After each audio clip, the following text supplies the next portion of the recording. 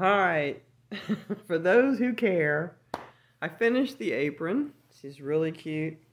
I did some overkill. I lined it and did all this crazy mess that made it take too long, and probably made it a little bit smaller by doing what I did. But I really wanted it lined. So anyway, it's kind of funny because Christina messaged me about making a pattern for making an apron for her, and I got to laughing because I said, "Oh boy, this thing is little." The pattern says one size, and what that means interpreted in pattern world is only if you're small. That's the only way it works. So when you make something from a pattern, you have to read the size you think you wear, and then look down at the measurements they have for your bust and waist and hip and the length when it's finished and all that stuff, and you'll find out that 3 sizes up is going to fit you and not the size you normally wear. Why do they do that? I don't know. But anyway, it's as cute as a button, and I'm going to lay it out and show you why it doesn't fit us fluffy girls. I don't think we should wear it, but it is cute. So, here's the pockets. I worked hard on the pockets. I thought they were really cute. So this is why. I mean, you can still wear it. I got it tied right at the ends because I want to be able to get out of it. But this here, the apron part, should actually come over here a little bit more. All I'd have to do is cut the pattern bigger. That'd be easy to do. So Christina, you know, we can still talk about making an apron. I will tell you this though. I'll tell you in a minute. I don't have access to fabric stores way out here in the sticks. So excuse my mess everywhere. I'm practicing for when I'm going to live in a tiny house. I have everything in the way. Anyway, this is real cute. Maybe this light will show how pretty green it is. It's really a gorgeous green, but for some reason, my phone... Yeah, I'm on a cell phone. I have a GoPro, but I can't get along with it. It's a really pretty green. But anyway, it came out real good.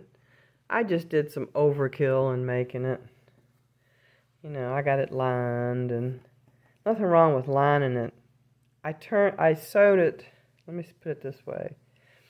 I had to turn it all inside out once I sewed it, and then, does that make any sense? Anyway, the way that I made it, I didn't have any seam binding with me here in the country, so I couldn't put a finished seam on it.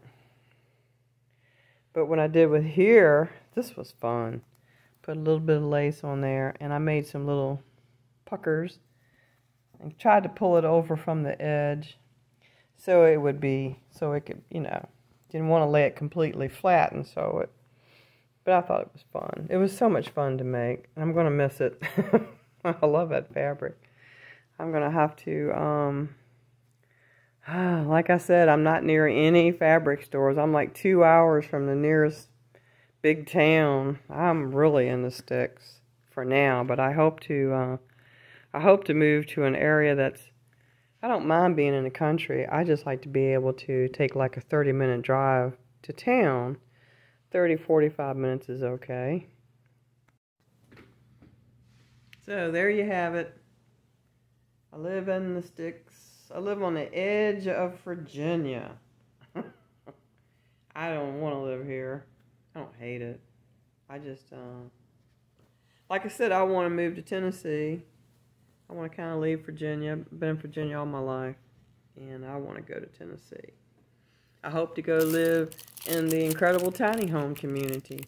And Christina, thank you for your reply. It's so much information, things I would not even have thought of, and I really appreciate that.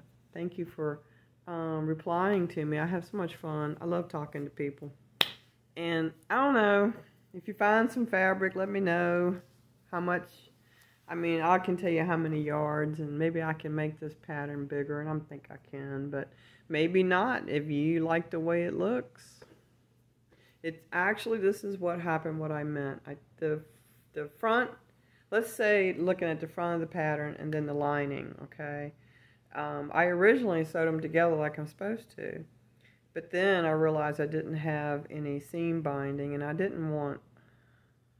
wanted to have a nice finished edge, so I sewed it like this, then turned it inside out, and then sewed the edges of that. So it probably made it about a ½ an inch smaller, maybe, across here, this part. So, but anyway, it is a nice pattern. That one is the cobbler pattern, apron.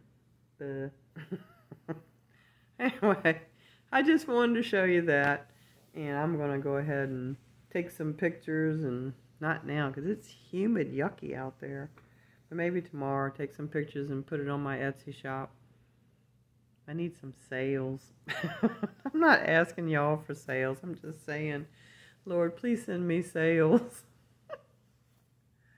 I know everybody's having a hard time. I know that. But don't forget to tithe. You tithe, the Lord take care of you. Sow some seeds. I read today, I believe it's in Job, where it says, you shall decree a thing, and it shall be. I'll have to find that verse and show it to you. But anyway, that's the apron. Hope y'all having a good one. And I hope if you're hot, please get inside. Hope you got air conditioning. This is not climate change, kids. It's called weather. It's been hotter than this in my lifetime. Screaming hot. Brian's getting ready to come in. I will see y'all later. Alright, one last piece of this video. Here it is on my mannequin that a friend of mine gave me a long time ago. Why she gave it to me. I think it's a size 4 mannequin. It's little. This is how I think it's supposed to fit. See, it's supposed to cover your front and your bust. And so that would be, this one size really fits people who wear a 4, 6, maybe 8. That's how I'm going to market it, as a small. Anyway, it's adorable. And for me, of course, it needs to be bigger. And I don't have to explain anything about why I'm the size I am. I had cancer about 6 years ago, and I was down to skin and bones. And I don't mind having some meat on me.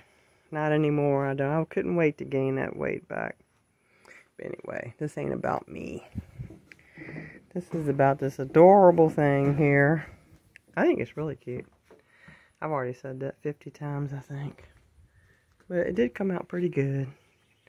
And this is what I meant. I sewed these two together, supposedly facing each other, and then at the bottom left an opening, and then flipped it inside out, and then sewed the edge.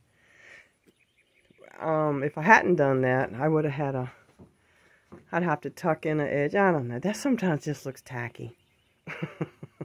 I like that better.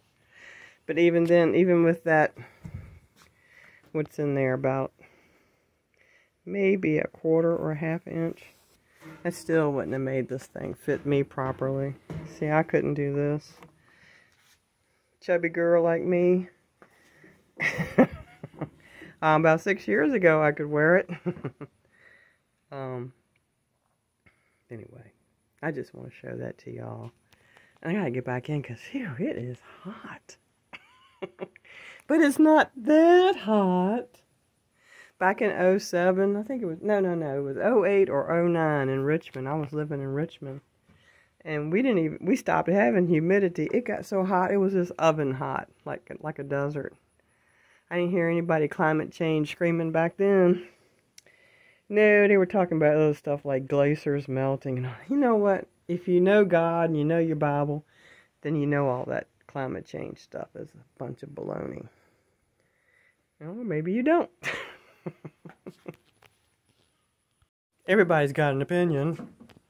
I just go by what Jesus says. What's in the Bible? That's all I want to know. Yep. All right. Y'all have a good one. I'm going to turn it off.